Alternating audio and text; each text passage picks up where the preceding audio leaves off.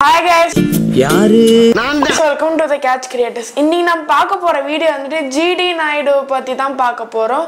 முக்கியமா இந்த வீடியோ வந்துட்டு subscribe பண்ணுங்க, ஷேர் பண்ணுங்க நிறைய பேருக்கு. அதெல்லாம் எங்களுக்கு சப்போர்ட் கொடுங்க, மேலும் சப்போர்ட் கொடுங்க. வீடியோ முடிச்சிட்டு அப்படியே போய்டாதீங்க. ஸ்கிரீன்லயே வீடியோஸ் வரும், அதையும் செக் பண்ணி பாருங்க. அதுவும் கண்டென்ட் சூப்பரா இருக்கும், ஏதோ சூப்பரா இருக்கும். வீடியோ தொடர்ந்து பாருங்க. தமிழகத்துக்கோட பொக்கிஷம் தான் வந்துட்டு இந்த gdnaidu. இவர் என்னென்ன அபாரமான கண்டுபிடிப்புலாம் பண்ணியிருக்காருன்னு பார்ப்போம். ட்ரிம்மர், அதாவது நீங்கள் தாடியாலாம் ஷேவ் பண்ணுறீங்களா, அது யூஸ் பண்ணுறதுக்கு ட்ரிம்மர் நீங்கள் யூஸ் பண்ணீங்க. ட்ரிம்மர் வந்துட்டு யார் கண்டுபிடிச்சான்னு நீங்கள் வந்துட்டு யோசிச்சிருக்கீங்களா? அதை தான் வந்துட்டு gdnaidu வந்துட்டு கண்டுபிடிச்சிருக்காரு. இந்தியாவிலே வந்துட்டு தொழில்நுட்ப கல்லூரி வந்துட்டு இவர் தான் ஆரம்பிச்சிருக்காரு. அதுவும் இல்லாமல் வந்துட்டு இவர் அந்த பெண்ணை அதுக்குள்ளே போடுற ரீஃபில்ஸ், அதுக்கப்புறமா ப்ரொஜெக்டர் முதல் கொண்டு கூட வந்துட்டு மேக் பண்ணியிருக்காரு. எவ்வளோ பெரிய அபாரமான கண்டுபிடிப்பு அப்பயே பார்த்தீங்களா? gdnaidu அதோட விடல, அதுவும் இல்லாமல் 2-wheeler மேனுஃபேக்சரிங்ஸ் அதெல்லாம் பண்ணியிருந்தாரு. அதுவும் இல்லாமல் எவ்வளோ பெரிய அபாரமான கண்டுபிடிப்பு இதையும் கண்டுபிடிச்சிருக்காரு. 1893 தான் வந்துட்டு இவர் பிறந்தாரு. இவரோட அப்பா வந்துட்டு கோபால் சாமி, அவரோட பேரு. இவர் எங்க பிறந்தாருன்னா கலங்கல் கிராமம்னு வந்துட்டு ஒரு கிராமத்துல பிறந்தாரு. இது வந்துட்டு கோயம்புத்தூர்ல இருந்து 1 hour டிராவல்லே போயிடலாம். இவர் வந்துட்டு எங்க படிச்சிருந்தாருன்னா லட்சுமி நாயகம் பாளையத்தில் தான் படிச்சிருந்தாரு. இவர் அப்போ வந்துட்டு ஸ்கூலுக்கு போகும்போது வந்துட்டு அவருக்கு அவ்வளோ இன்ட்ரெஸ்ட் இல்லை. அவங்க வீட்டில் எவ்வளோ சொல்லி பார்த்தாலும் அவர் போகவும் இல்லை. அதுவும் இல்லாமல் ஸ்கூலில் ரொம்ப சுட்டித்தனம், விளையாட்டுத்தனம். அதாவது நம்ம ஸ்கூல்லேயே வந்துட்டு ஒரு சில பேர் இருப்பாங்களே, இவர் ரொம்ப விளையாட்டுத்தனமாக இருக்கா, சுட்டித்தனமாக இருக்கா, அந்த மாதிரி வந்துட்டு இவரும் இருந்திருக்காரு. இதை பார்த்துட்டு வந்துட்டு அவர் ஸ்கூல் வாத்தியார் என்ன சொல்லியிருக்காருன்னா அவங்க அப்பா கிட்ட, அவங்க அப்பா என்ன பண்ணியிருந்தாருன்னா அவர் வந்துட்டு என்ன அவனை எப்படி காப்பாற்ற தெரியாம முழிச்சிட்டு இருக்கும்போது வேலைக்கு அனுப்பிச்சிடலாம் இவனை அப்படின்னு சொல்லிட்டு வேலைக்கு அனுப்பிச்சாரு. அப்பவே வந்துட்டு சின்ன வயசுல இருக்கும்போது வயல்ல, அதாவது இந்த புல்லுலாம் இருக்கும்ல, அந்த இடத்துல நடந்து போயிட்டு இருந்தாரு. அவங்க வந்துட்டு ஒரு பாட்டில் இருந்தது. ஒரு ஆங்கிலேயர் வராரு. அவர்கிட்ட வந்துட்டு இது என்ன பாட்டில்னு கேட்குறாரு. அவர் என்ன சொல்லுனாருன்னா, முதுகு வலி, இந்த கழுத்து வலி அதெல்லாம் இருக்கும் பார்த்தீங்களா, அதுக்கு தேய்ச்சா சரியாயிடும் தம்பி அப்படின்னு சொல்லிட்டு அவர் சொல்லியிருந்தாரு ஆங்கிலேயர். இவர் என்ன பண்ணியிருந்தாருன்னா, ஆங்கிலேயர் இருக்கிற ஊர்ல இருந்து இம்போர்ட் பண்ணி அங்கிருந்து குறைஞ்ச லாபத்தை வந்துட்டு அவர் எடுத்துக்கிட்டாரு, சம்பாரிச்சு, அதாவது வித்து. சின்ன வயசுல இருந்தே அவர் யோசிக்கிறதுலாம் வந்துட்டு இவங்க கஷ்டப்படுற மக்களை வந்துட்டு அதாவது மீட்கணும். அதாவது எப்படி மீன்ஸ், அவங்க கஷ்டப்படுறாங்களே அவங்களுக்கு வந்துட்டு கொஞ்சம் காசு ஏற்றலாமேன்னு சொல்லிட்டு இந்த வயல்லாம் வேலை செய்வாங்களே அவங்களோட ஓனர் கிட்ட போய் கேட்டிருக்காரு. அதாவது இவங்களுக்கு கொஞ்சம் சம்பளத்தை ஏற்றுங்க, கூலி காசு கொஞ்சம் ஏற்றுங்க அப்படின்னு. அவங்க ஏற்றலை. அதுக்கு இவர் என்ன பண்ணியிருந்தாருன்னா, இவர் சேர்த்து வச்சிருந்த காசு வந்துட்டு அந்த கூலி வேலை செய்யறாங்களே அவங்களுக்கு கொடுத்து விட்டுட்டாரு. எவ்வளவு பெரிய மனசு பார்த்தீங்களா அவருக்கு. வீட்டுக்கு செல்லுங்கள், நன்றி, வணக்கம். அவர் வந்துட்டு இந்த மாதிரி யோசிச்சுக்கிட்டே இருப்பாரு, நம்ம லைஃப்ல எதுனா ஒண்ணு பண்ணி சாதிச்சிடவே மாட்டோமா. அதாவது ஒரு ஆங்கிலேயர் மேல தான் வந்துட்டு அவர் லைஃபே திருப்பி போட்டது. அதாவது சேஞ்ச் ஆச்சு அவர் லைஃபே வந்துட்டு அந்த ஆங்கிலேயர்னால தான். அவர் சும்மா நடந்து வந்துகிட்டே இருக்காரு. ஒரு ஆங்கிலேயர் வந்துட்டு 2-wheeler எடுத்துட்டு வராரு. அந்த 2-wheeler திடீர்னு நின்றுடுச்சு. அது ஏன் நின்னது, எதுக்கு நின்னதுன்னு அதை பத்தி கூட யோசிச்சுக்கிட்டே இருந்தாரு. இந்த யோசனையினாலதான் வந்துட்டு இவர் வந்துட்டு ஒரு பெரிய விஞ்ஞானியாவும் மாத்துச்சு. அதுவே இல்லாம வந்துட்டு இது நடந்த அடுத்த நாளே வந்துட்டு அவர் வேலைக்கு போயிட்டாரு, கையில காசு எதுவும் இல்லாததுனால. அதெல்லாம் வந்து ஒரு ஹோட்டல்ல ஜாயின் பண்றாரு. அங்க வந்துட்டு சர்வர் பாயா தான் வந்துட்டு அவர் ஜாயின் பண்ணிட்டு இருந்தாரு. அவர் வந்துட்டு அதே ஹோட்டல்ல 3 வருஷமா வேலை பார்த்திருக்காரு. அந்த காலத்துலலாம் வந்துட்டு 400 ரூபாய், அது வந்துட்டு அவங்களுக்கு வந்துட்டு ஒரு பெரிய விஷயமா இருந்தது. அந்த 400 ரூபாயை வச்சுட்டு ஒரு டிஃப்ரெண்டா ஒரு விஷயத்த பண்ணணும், கிரியேட் பண்ணணும். எப்படி ட்ரிம்மர்லாம் மேக் பண்ணாரோ அந்த மாதிரி வந்துட்டு, அதாவது அந்த சவர கத்தியெல்லாம் மேக் பண்ணாரோ அந்த மாதிரி புதுசான ஒரு விஷயத்தை மேக் பண்ணணும்னு சொல்லி அந்த மாதிரி சிந்தனையா யோசிச்சுக்கிட்டே இருந்தார் அவரு. அவர் கையில 400 ரூபாய் இருந்ததுனால அந்த காலத்துல 400 ரூபாய் பெரிய விஷயம்னு சொல்லியிருந்தால. ஸோ அதனால வந்துட்டு ஏன்னா பிஸ்னஸ் பண்ணலாம் அப்படின்னு சொல்லிட்டு அவர் வந்துட்டு ஒரு அதிகாரியை பார்க்க போயிருந்தாரு. அப்ப அந்த வண்டி நின்று போச்சுல. ஸோ அவர் வந்துட்டு அந்த ஆங்கிலேயர் கிட்ட சொன்னாரு. அதை பார்த்து அந்த ஆங்கிலேயரை வந்துட்டு ஆச்சரியப்பட்டு, இந்தாப்பா இந்த வண்டி நீயே வச்சுக்கப்பா அப்படின்னு சொல்லி அவர்கிட்ட கொடுக்கும் போது அவர் வீட்டுக்கு எடுத்துட்டு வந்து அதை ஃபுல் அண்ட் ஃபுல் டிஸ்மேண்டில் பண்ணி அதை எப்படி ஃபங்க்ஷன் ஆகுதுன்னு அதெல்லாம் பார்த்துட்டு அதுக்கு வந்துட்டு அதை வச்சு நிறைய யோசிச்சாரு வித்தியாசமா. அவர் வந்துட்டு அந்த பைக்கை டிஸ்மேண்டல் பண்ணதுக்கு அப்புறமா வந்துட்டு அது எப்படி ஃபங்க்ஷன் ஆகுதுன்னு எல்லாத்தையும் ஷார்ப்பாக புரிஞ்சுக்கிட்டாரு. அதுக்கப்புறமா வந்துட்டு ஒண்டிப்புதூர்ல வந்துட்டு பருத்தி ஆலை அங்கே போயிட்டு வந்துட்டு வேலைக்கு ஜாயின் பண்ணுறாரு. சில வருஷங்களுக்கு அப்புறமா வந்துட்டு பருத்தி ஆலையை வந்துட்டு சிங்காநல்லூர்ல வந்துட்டு இப்போ புதுசாக அவரே ஆரம்பிச்சாரு. அவரோட பருத்தி ஆலையில வந்துட்டு லாபமே வந்துட்டு 1.5 லட்சம் ரூபாய் கிட்ட வந்துட்டு அவருக்கு கிடைச்சிருந்தது. 400 ரூபாயா வந்துட்டு அவ்வளோ பெரிய அமௌண்ட்னா அப்போ 1.5 லட்சம் ரூபாய் எவ்வளோ பெரிய அமௌண்ட்டு, அப்போ வந்துட்டு எவ்வளோ இருக்குன்னு பாருங்களேன். இவர் வந்துட்டு சம்பாரிச்ச காசை எடுத்துட்டு போய் மும்பைக்கு போயிட்டு அப்பெல்லாம் வந்துட்டு இந்த பருத்தி ஆலை அதெல்லாம் வந்துட்டு ஒரு சூதாட்டம் அப்படின்னு சொல்லுவாங்கல்ல, அதில் போய் வெறுங்கையோட வந்துட்டாரு. அதில் போய் மணி லாஸ் ஆயிடுச்சு அவருக்கு. வெறுங்கையோட கோவைக்கு வந்துட்டாரு. அதுக்கப்புறமா வந்துட்டு ஹோட்டல்ல சர்வர் பாயா வந்துட்டு அவர் வேலைக்கு சேர்றாரு. அதுக்கும் அப்புறமா வந்துட்டு பார்ட் டைமா இங்கிலீஷ்காரர் வீட்டில் வந்துட்டு ஒருத்தருக்கு வேலை செய்யறாரு. அங்கே வந்துட்டு தட்டுலாம் இறக்குமதி பண்ணி அங்கே வந்துட்டு விற்குவாங்க. அதுவும் வந்துட்டு அவர் கற்றுக்கிறாரு. ப்ளஸ் இங்கிலீஷு சரளமாக பேச கற்றுக்கிட்டார். வாட்ஸ்அப் படி அந்த மாதிரி அவர் வேலை செய்கிறாருல வெள்ளைக்காரர் வீட்டில். அந்த வெள்ளைக்காரரோட பேர் தான் வந்துட்டு ஸ்டெயின்ஸ். அவர் வேலை செஞ்ச காசு வந்துட்டு அவர்கிட்ட கொடுக்கும்போது காசு வந்துட்டு என்கிட்ட கொடுக்காதீங்க, நீங்களே அதை பத்திரப்படுத்தி வச்சுக்கோங்க அப்படின்னு சொன்னார். ஏன்னா வந்துட்டு அவர் வந்துட்டு ஒரு பேருந்து, அதாவது வந்துட்டு பேருந்து வாங்க போறேன் அப்படின்னு சொன்னாரு. அதுக்கு வந்துட்டு அந்த வெள்ளைக்காரர் என்ன சொல்லியிருந்தாருன்னு, நீ இப்படியே வந்துட்டு சேர்த்து வச்சுட்டு இருந்தா உன்னால எதுவுமே வாங்க முடியாது அப்படின்னு சொன்னாரு. சொன்னதுக்கு அப்புறமா வந்துட்டு என்னோட பேருந்து இருக்கு, நீ அதை ஓட்டி வந்துட்டு அதில் வர வனமாத்த வந்துட்டு எனக்கு கொடு அப்படின்னு அவர் சொன்னாரு. அதை கேட்டுட்டு வந்துட்டு அவர் சந்தோஷப்பட்டு ஓகேன்னு அவரும் சொன்னாரு. 12 வருஷமா வந்துட்டு அந்த பஸ்ஸை வந்துட்டு ஓட்டினாரு. அதுவும் இல்லாமல் வந்துட்டு 100கணக்கான பஸ் வந்துட்டு அவரே வாங்கியிருந்தாரு. அவர் சம்பாரிச்சு 100கணக்கான பஸ்ஸை வாங்கியிருந்தார் இல்லையா, அதுக்கு வந்துட்டு அந்த கண்டக்டர்லாம் இருக்காங்க, அவங்களுக்கெல்லாம் வந்துட்டு பஸ் ஓட்டுறது எப்படின்னு கற்றுக் கொடுத்ததுக்கு அப்புறமா இந்த பஸ்ஸை ஓட்டுங்க அப்படின்னு சொல்லி அவங்ககிட்டே கொடுத்துருவாரு. இந்த மாதிரி பண்ணி தான் வந்துட்டு 100கணக்கான பஸ்ஸை ஓட வச்சாரு இவரு. இந்த மாதிரி பண்ணி அந்த காலத்துல வந்துட்டு அவர் சம்பாரிச்சு அதுக்கப்புறமா டிப்போ ஒன்று கட்டியிருந்தாரு. அப்பெல்லாம் வந்துட்டு எல்லா டிரான்ஸ்போர்ட்ஸ்க்கும் டிப்போன்னு ஒன்று கிடையவே கிடையாது. ஸோ வந்துட்டு அவர் மட்டும் டிப்போ வச்சிருந்தாரு. அதில் வந்துட்டு டெய்லியும் வந்துட்டு அதில் இருக்கிற பேருந்துலாம் அங்கே விட்டுட்டு போகும்போது அதை ஃபுல் அண்ட் ஃபுல் க்ளீன் பண்ணி தொடச்சி க்ளீனாக சூப்பராக வச்சுருந்தாரு. அதாவது அப்படியே விட்டுட்டு போனால் அப்படியே விடுறது கிடையாது, அது ஃபுல்லாக க்ளீன் பண்ணி தொடச்சி அது பெருக்கி எல்லாமே நல்ல கண்டிஷனில் இருக்கிற மாதிரி இருக்கும் டெய்லியும். இவரோட பஸ்ஸுக்குன்னே வந்துட்டு ஒரு தனி கூட்டம் வந்தது. ஸோ அதனால வந்துட்டு அவர் வந்துட்டு ஒரு பஸ் ஸ்டாப் கட்டினாரு. அதில் டிக்கெட் கவுண்டரு, குடிநீர் வசதி, டாய்லெட்டு எல்லாமே வந்துட்டு நீட் அண்ட் கிளீனாக வந்துட்டு அதை கட்டியிருந்தாரு. அதனாலே வந்துட்டு கூட்டங்கள் நிறைய வர ஆரம்பிச்சது அவருக்கு.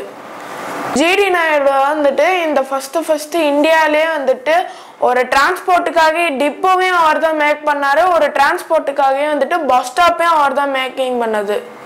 அங்க இருக்கிற எல்லா பஸ்ஸோட ஓனர்ஸையும் கூப்பிட்டா அதுக்குன்னு தனியா ஒரு குழு ஆரம்பிச்சாங்க. அதுதான் வந்துட்டு யுனைடெட் மோட்டர்ஸ் அப்படின்னு வந்துட்டு ஒரு குழுவை ஆரம்பிச்சு அவருக்கு ஹெட்டும் வந்துட்டு ஜிடி நாயுடு தான்.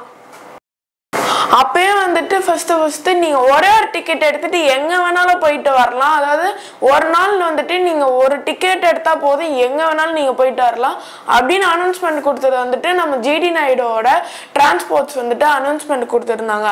அதனால வந்துட்டு மக்கள் வந்துட்டு அந்த டிரான்ஸ்போர்ட்டுக்குனாலேயே வந்துட்டு மக்கள் வந்துட்டு கூட்டம் நிறைய குமிஞ்சுதான் அவங்களுக்கு. முக்கியமா இது வந்துட்டு இப்பயே யூஸ் ஆகிட்டு இருக்கு அந்த பிளானு.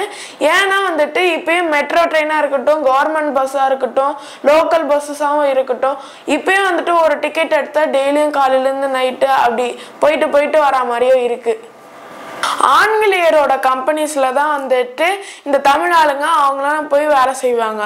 முதல்ல வந்துட்டு தமிழ்நாடோட கம்பெனியில போய் இங்கிலீஷ்கார வேலை பார்த்தான்னா அதுதான் வந்துட்டு ஃபர்ஸ்ட் டைம். ஏன்னா வந்துட்டு அவர் ஏன் சேர்த்துக்கிட்டாருன்னா இங்கிலீஷ்காரங்க இருக்காங்கள அவங்களோட தொழில் விருப்பத்தை நம்மளோட கம்பெனியில இன்க்ளூட் பண்ணலாம் அப்படின்றதுனால தான் வந்துட்டு அவரை வேலைக்கு சேர்த்துக்கிட்டாரு. அவர் வந்துட்டு ஃப்ளூவெண்ட்டு இங்கிலீஷும் பேசுவார். ஸோ அதனாலையும் சேர்த்துக்கிட்டாரு. அவர் அன்னைக்கே வந்துட்டு அந்த ஷேவிங் பிளேடுக்கு வந்துட்டு அது பண்ணி முடிச்சுட்டு அதுக்கப்புறமா இந்த காப்பிரைட்ஸ்ன்னு சொல்லுவாங்கல்ல அவங்ககிட்ட பர்மிஷன் வாங்கிட்டு அதுக்கப்புறமா வந்துட்டு இப்பெல்லாம் நம்ம ஷேவ் பண்றோம்ல அதுக்கு ஆரம்ப புள்ளியே வந்துட்டு அதுதான் காரணமே. ஷேவிங் பிளேட்ஸ்ல இருந்து தான் இந்த ட்ரிம்மர் வந்தது. உலகமே பயன்படுத்துறதுல இருந்து ஆரம்ப புள்ளியே இதுதான்.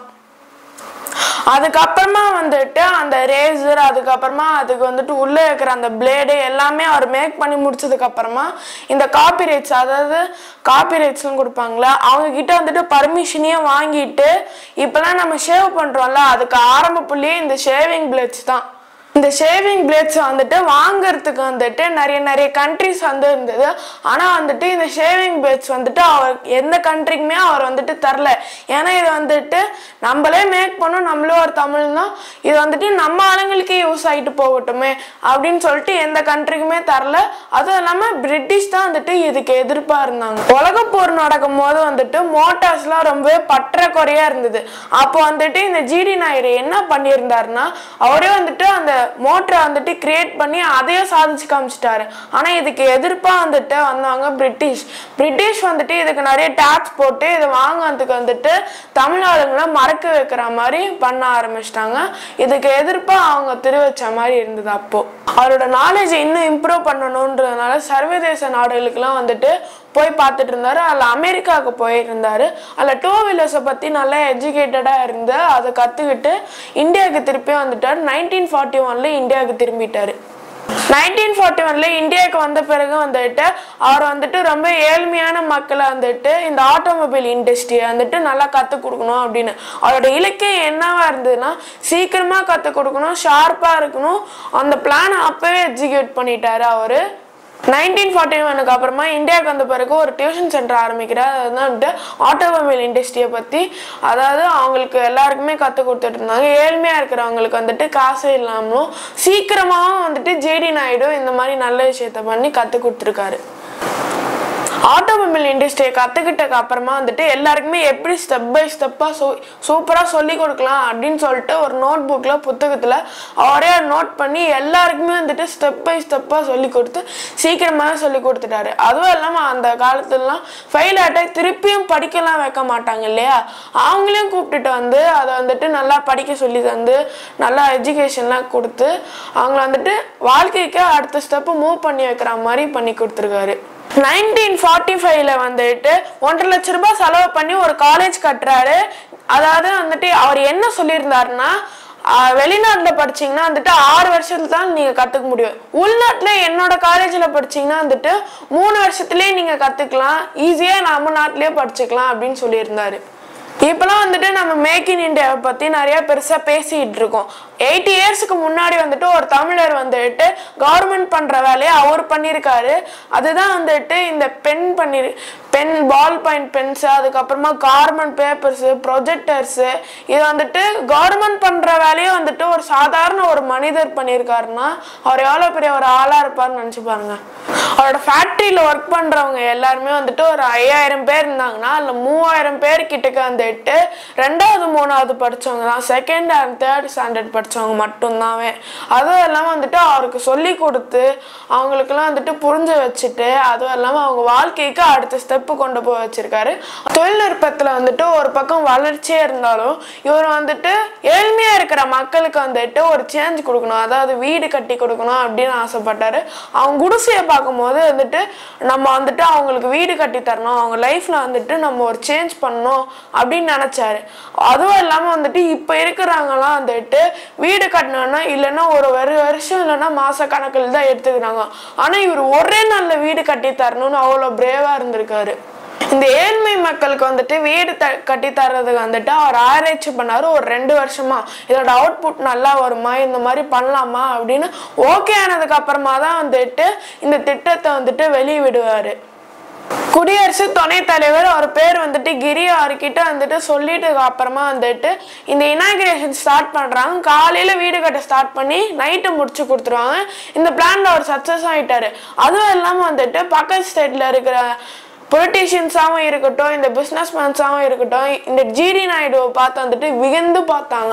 கையில் எப்பயுமே ஒரு கேமரா ஹோல்ட் பண்ணி வச்சுக்கிட்டே இருப்பார். பிஸ்னஸ்மேன், இந்த பொலிட்டீஷியன்ஸ், அவரோட ஸ்டூடெண்ட்ஸ் கட்டுக்காரவங்களா இருக்கட்டும், அவங்களெல்லாம் ஃபோட்டோ எடுத்து வந்துட்டு அவருக்குன்னு ஒரு ஸ்டூடியோ வச்சுருப்பாரு. இது வந்துட்டு அவருக்கு ஒரு ஹேபிட், அதை வந்து ஃபோட்டோ எடுத்து அதை வந்துட்டு அங்கே வச்சுப்பாரு. அதாவது அவரோட ஸ்வீட் மெமரிஸ். ஜிடி நாயுடுமே பெரியாருமே ரொம்பவே வந்துட்டு க்ளோஸ். ஏன்னா வந்துட்டு இவர் கண்டுபிடிக்கிற கண்டுபிடிப்பெல்லாம் வந்துட்டு பெரியாருக்கு வந்துட்டு ரொம்பவே பிடிக்கும். அதுவும் இல்லாமல் வந்துட்டு கவர்மெண்ட் என்ன பண்ணாங்கன்னா இது மேலே வந்துட்டு ரொம்ப வரி அண்ட் டேக்ஸ் எல்லாம் நிறையாவே போட்டிருந்தாங்க. ஏன்னா வந்துட்டு இவரோட பொருளை வாங்கினா மத்திய அரசு பொருள் வந்துட்டு என்ன பண்ணுறது அப்படின்னு சொல்லிட்டு இவர் மேலே ரொம்ப வரி போட்டாங்க. அப்போ மக்கள் என்ன பண்ணுவாங்க, வாங்க மாட்டாங்க. அவரோட ப்ராடக்ட்ஸ் மேலே வந்துட்டு நிறைய வரி போட்டதுனாலே வந்துட்டு அவர் கோவமாய் ஒரு போராட்டம் நடத்தினாரு. அதில் வந்துட்டு அவர் ரெடி பண்ண எல்லா திங்ஸையும் வந்துட்டு வச்சு உடைக்கலான்ட்டு இருந்தாரு. இதை பார்த்துட்டு பெரியார் என்ன சொல்லியிருந்தாருன்னா, உடைக்க வேண்டியது நீங்க பண்ண திங்ஸ் இல்லை, இது பைத்தியக்காரத்தனமா இருக்கு, நீங்க உடைக்க வேண்டியது சென்ட்ரல் கவர்மெண்ட்டை தான் நீங்க உடைக்கணும் அப்படின்னு சொல்லியிருந்தாரு. அந்த போராட்டம் பண்ணதை வந்துட்டு 1954 தான் வந்துட்டு இந்த போராட்டத்தையே வந்துட்டு ஜிடி நாயுடு வந்துட்டு ஆரம்பிச்சிருந்தாரு. இவருக்கு என்னதான் எதிர்ப்புகள் வந்தாலுமே வந்துட்டு இவர் மக்கள் மேல ஒரு லவ் இருக்கு, அதனாலே வந்துட்டு ஜிடி ஹாஸ்பிட்டல்னு அவர் ஒன்று ஆரம்பிச்சாரு. ஓடி ஓடி வளர்த்தவர் வந்துட்டு 1973 அவருக்கு வந்துட்டு உடல்நிலை சரியாம ஹாஸ்பிட்டல்ல போய் அட்மிட் ஆகிறாரு. அப்போ வந்துட்டு அவர்கிட்ட இருக்கிற பஸ்ஸஸ், அவர்கிட்ட இருக்கிற சொத்து அதையெல்லாம் விற்று எல்லா ஸ்கூல் அதுக்கப்புறமா வந்துட்டு இல்லாதப்பட்டவங்களுக்கு அவங்களுக்கெல்லாம் தானம் தர்மமா கொடுத்துட்டாரு. 1974 ஜனவரி 4 அப்பதான் வந்துட்டு இவர் இறந்தாரு. இதோட வந்துட்டு கண்டுபிடிப்புகளே வந்துட்டு ஹிட்லருக்கு ரொம்ப பிடிக்கும். இவரோட அறிவாளித்தனம் அதெல்லாம் வந்துட்டு இவரே இல்லைனாலுமே வந்துட்டு அவர் கண்டுபிடித்த கண்டுபிடிப்புகள்லாம் வந்துட்டு இன்னமும் வாழ்ந்து கொண்டு இருக்குது.